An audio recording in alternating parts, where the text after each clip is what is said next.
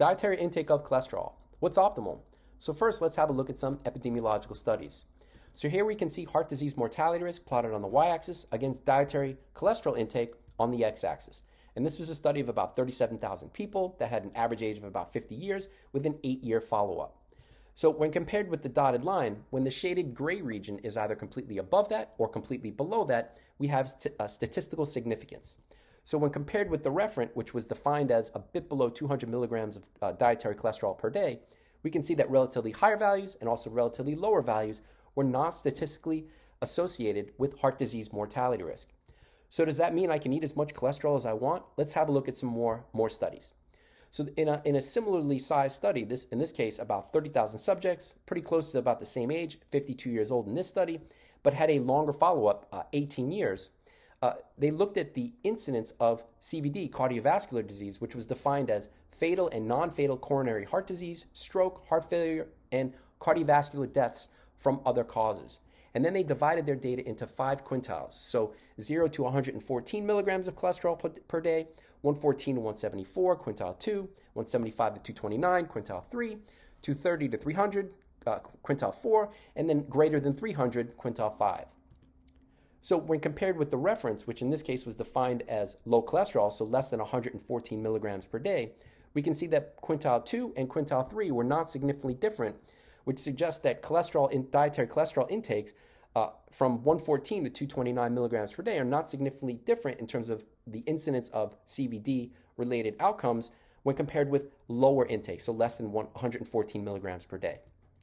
In contrast, now we see statistical significance. You can see those confidence intervals are at 1 or higher for both quintile 4 and quintile 5. So more than 230 milligrams of dietary cholesterol per day is associated with a higher risk for incident CVD when compared with relatively lower cholesterol intakes, so less than 114 milligrams per day.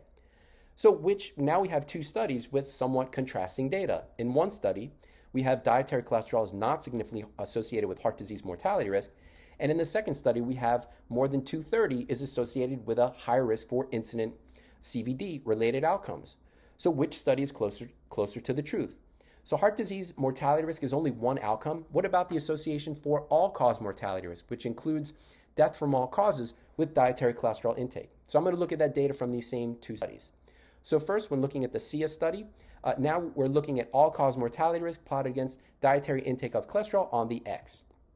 And now we can see with the p-values, we have statistical significance. So when dietary cholesterol intake was 235 milligrams per day, that was associated with the lowest all-cause mortality risk. Significantly increased all-cause mortality risk was associated with dietary cholesterol intakes that were less than 184 milligrams per day. And then higher values, so higher than 235, so dietary cholesterol intakes that were higher than 235 milligrams per day were not significantly associated with an increased all-cause mortality risk or with any effect on all-cause mortality risk. So are these findings consistent with other studies? So let's have a look at the Zhang study. So again, we're looking at all-cause mortality risk. Model 1 is the least adjusted model. Model 2 has more variables that were adjusted for, and Model 3 is the fully adjusted model. And again, we have these 5 quintiles of dietary cholesterol intake. So when compared with that referent, which was 0 to 114 milligrams per day of dietary cholesterol, again, we see that relatively low intakes are not associated with an increased all-cause mortality risk. And then, although we see Model 1 for 230 to 300 milligrams per day for dietary cholesterol intake is significantly associated with an increased all-cause mortality risk, we can see that when further variables are included or adjusted for, so Model 2 and Model 3, that statistical significance is lost. But now we see in quintile 5, in each of the models, so the Model 1, 2, and 3, we have that dietary cholesterol intakes 301 to 453 milligrams per day are associated with an increased all-cause mortality risk when compared with the lower intakes, so less than 114 milligrams per day. So now we have contradictory findings. In one study, we have less than 84 milligrams per day of dietary cholesterol is associated with an increased all-cause mortality risk, and in contrast, relatively lower in the other study, relatively lower intakes of cholesterol were not associated with an increased all-cause mortality risk. Similarly, in the SIA study, we have relatively higher cholesterol intakes, dietary cholesterol intakes, are not associated with an increased all-cause mortality risk. But then in the Zhang study, we have somewhat opposite data where cholesterol intakes greater than 300 milligrams per day are significantly associated with an increased all-cause mortality risk. So how can we get closer to the truth here? So to evaluate whether relatively low or relatively higher intakes for dietary cholesterol are optimal, I can investigate correlations for dietary cholesterol with big picture biomarkers. In other words, we can now change this title into epidemiological studies versus my own N-of-1 data. And we can then try to evaluate what's optimal in terms of a dietary cholesterol intake based on my own data. So to get there, it's important that I go through a relatively quick review. So I've been tracking my daily diet since 2015. So what does that mean? So I've weighed literally all of my food using a food scale. And then those food amounts are entered into a Chronometer, and I'm not sponsored by them. So any online software, MyFitnessPal or there may be others, will basically, do the similar job. And then that output data from Chronometer is entered. I enter it, and that data includes macro and micronutrients and the individual food amounts. I enter that into a spreadsheet every day. It only takes me about 5 minutes a day. It's not that time consuming. All right, so then the average dietary intake for the time in between blood tests then corresponds to the next blood test. So what that means is if I blood test on day 1 and blood test on day 60, for the 59-day period in between blood tests, the average dietary intake for that period then corresponds to the blood test on day 60. So with enough blood tests and with enough corresponding dietary data for each blood test, I can then look for correlations between my diet with the blood test variables and try to see what's optimal. So that's what I've stated here. So then I investigate correlations between the blood biomarkers with diet. So let's take a quick look at my average daily cholesterol intake, and this is since I started tracking in April of 2015 all the way up until yesterday, so October 8th. So I have 32 blood tests during that 6.5-year period, and each blue dot corresponds to my average daily dietary cholesterol intake that corresponds to a blood test.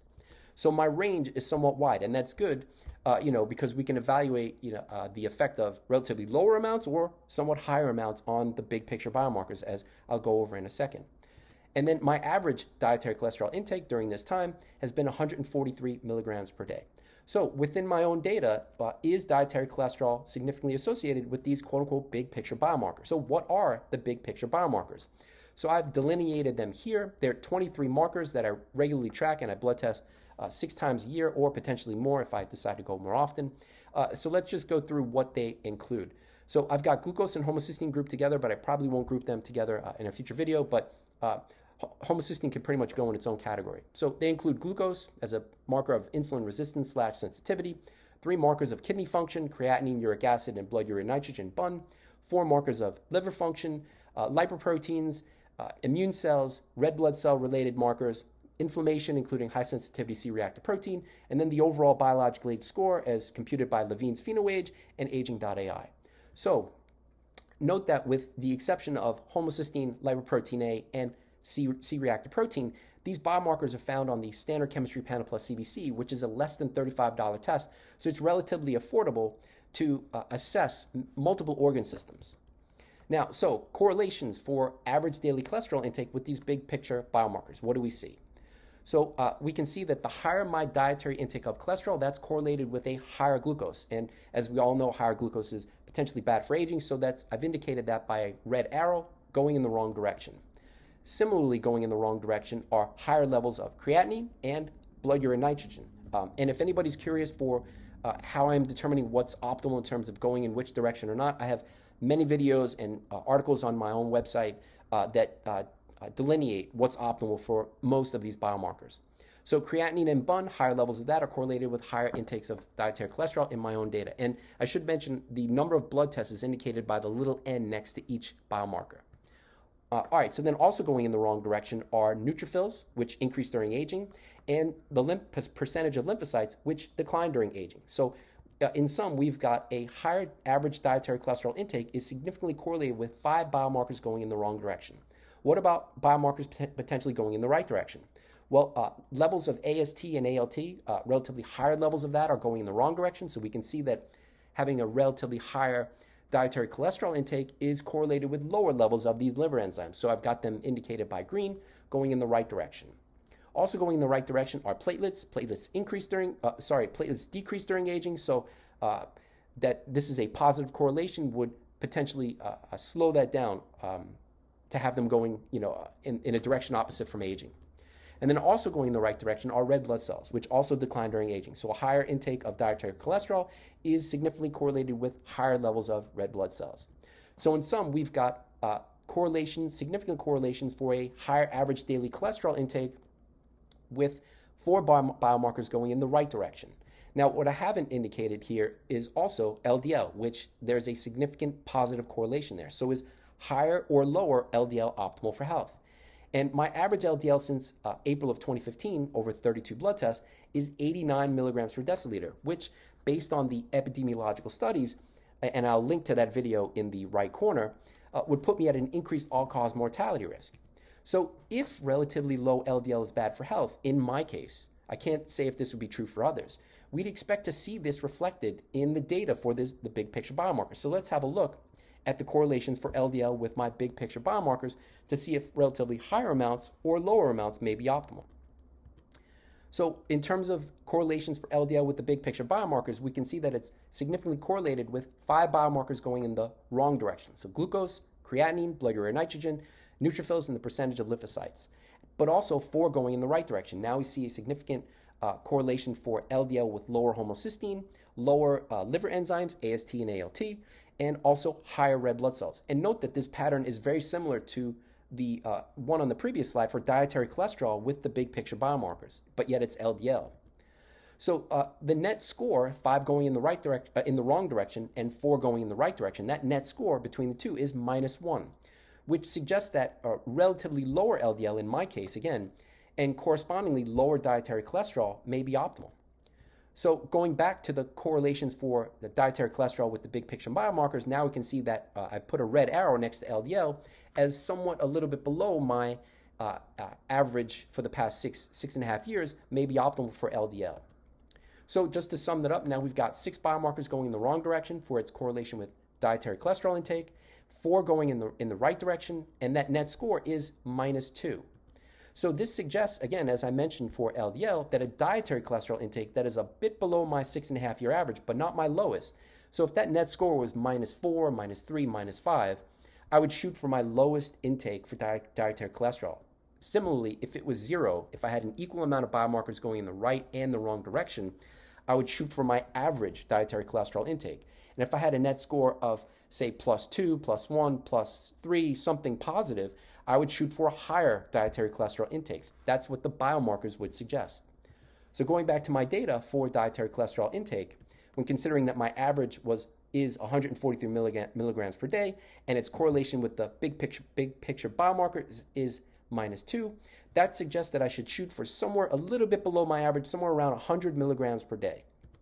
Now, whether this will be truly optimal, I'll be able to reevaluate this with more data, with more blood tests, with more tracking of my diet, and we'll see if somewhere in the 100 to 143 range or somewhere a little bit lower than 100 milligrams per day will be optimal. All right, that's all for now. If you made it to the end, thanks for watching. And if you're interested in more data, come check us out on Patreon. You can see all of my attempts to biohack aging. See you in the next video. Have a great day.